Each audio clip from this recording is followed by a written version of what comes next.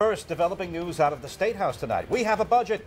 Governor Chafee puts pen to paper to sign the $8.7 billion budget blueprint into law. Among the highlights of the spending plan, $12.3 million in taxpayer dollars to pay for the 38 studios debt. The bill cuts the corporate rate from 9% to 7%. It also does away with the tolls on the Sakonnet River Bridge.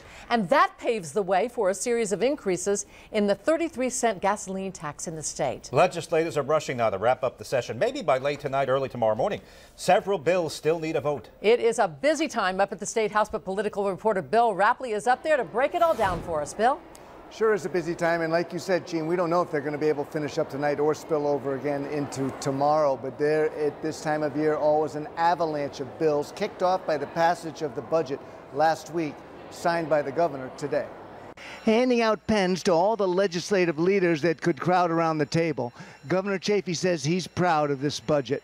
See, I think that the most important news out of this budget is that we're lowering the corporate tax in this state from 9% to 7% and paying for it. It was a cooperative effort, and leaders from both the House and the Senate praised the plan, hoping it will attract business. I'm tired of being last in unemployment and so low on so many of the ratings. Business as usual cannot stand. We cannot stand for it. We had to make a change. We will have a dedicated funding stream to improve our state infrastructure. The quality of our roads and bridges is important to quality of life as well as economic development.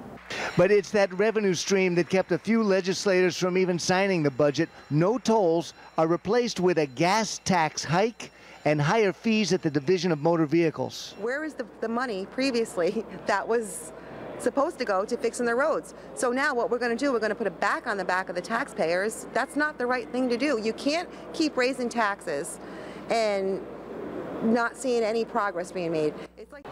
Now, she said also the 38 studios payment included in this budget would have prohibited her from voting on it. And when it comes to that infrastructure fund, while indeed it does raise some of those fees, it means no tolls on the Sakonnet River Bridge. And in fact, Governor Chafee has ordered that those tolls be dismantled, certainly stop collecting them by noontime tomorrow.